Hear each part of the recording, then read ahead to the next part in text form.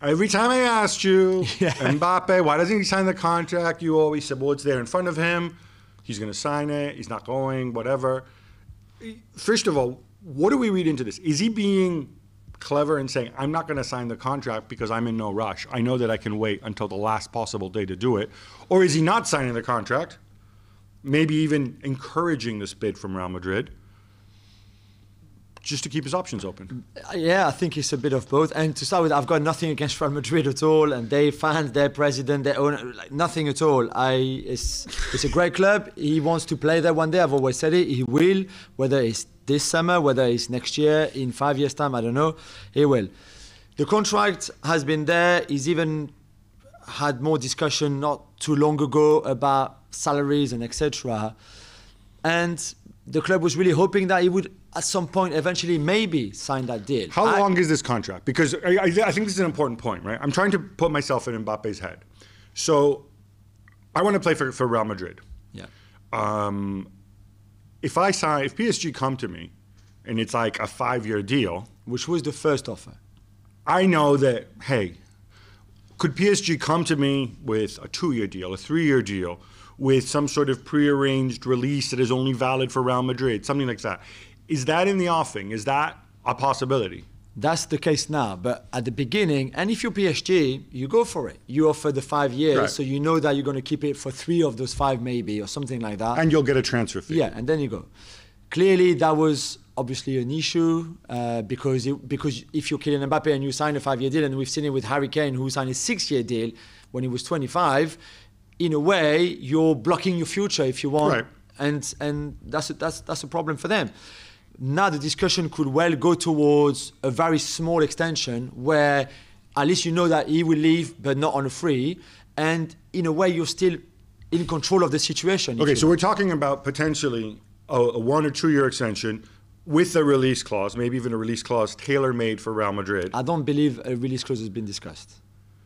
So even if it's a 1-year deal, aren't you just pushing this down the road? Yeah, but you still get something in, well, so you still have to negotiate it. Yeah, and next summer, if he wants to go, then he will have 1 year left on his contract. But this time you say, okay, now we'll let you go here's my issue with find this. An agreement.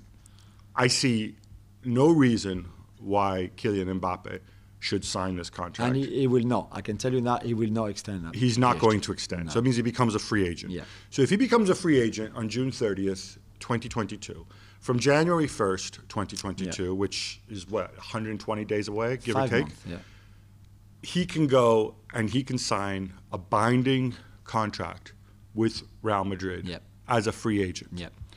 And that 160 million that Real Madrid bid and which was turned down, he can get a big chunk of that 160 million in addition to whatever he's going to earn.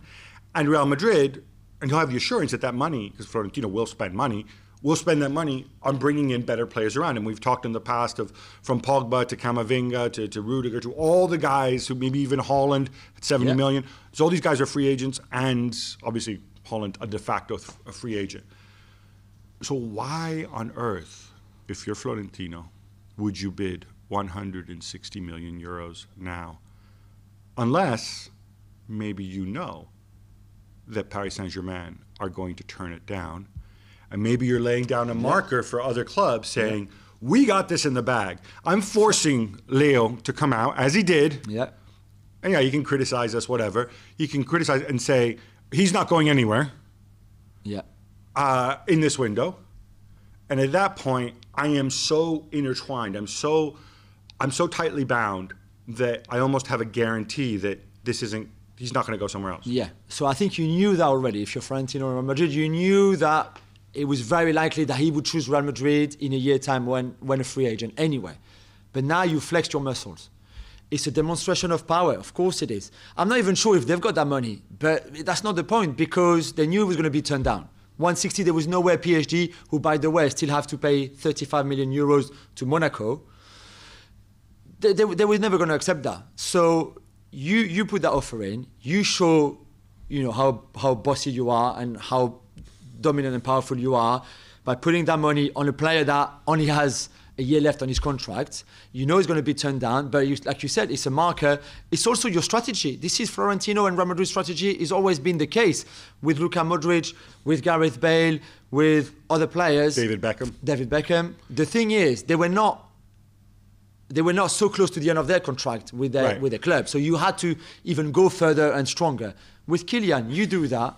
PSG said no. He might well stay. He will be happy to stay in Paris for just one more year and then go on a free to Real Madrid. And if you're Real Madrid, you say, okay, we tried. They said no. We could not have gone higher than 160 because you're free in a year time. So you're making a bid that you know is going to be turned down. Yeah. But it's okay because it brings you closer to your ultimate goal, which is getting Kylian Mbappe. Exactly. And now you know he's going to come. Plus, everybody's talking of that big offer from Real Madrid and you've won. I think PSG could still win if he stays, and Kylian will win as well because he will go on a free with huge commission all around in a year.